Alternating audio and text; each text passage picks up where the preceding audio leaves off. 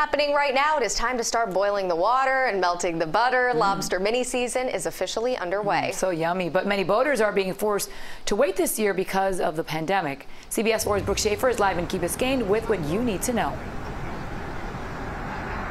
Hey ladies, good morning. Yeah, lobster mini season started at midnight, but for a lot of these boaters, they have not actually been able to get out on the water yet.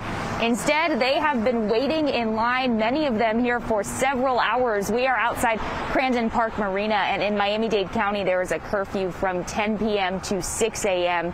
So the marina actually just opened. A few boaters have been finally making their way inside.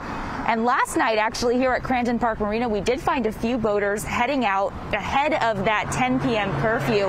But the ones who didn't do that waited in line instead. I spoke to one guy who's been parked in his car since midnight.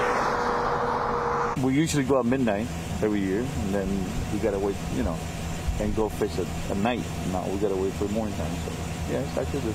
But not going to stop you guys? No. Not going to stop them. So here are some of the rules and regulations for lobster mini season. The lobster head length has to be at least 3 inches. So divers should have a measuring device with them on board to make sure that they are sticking to those guidelines. Taking egg-bearing females is prohibited. In Monroe County and Biscayne National Park, there is a 6 lobster per person per day limit. In other Florida waters, it goes up to 12 lobsters per person per day. Back out live here, you can see some of those boaters being allowed in here in Miami-Dade County and Key Biscayne. And Miami-Dade and Broward, though, not the only ones seeing changes this mini season. There are also some restrictions down in the Keys. Some boat ramps in Monroe County are restricted to people who live there, or they're closed altogether because of COVID-19 concerns. We have posted the rules and regulations on our website, cbsmiami.com.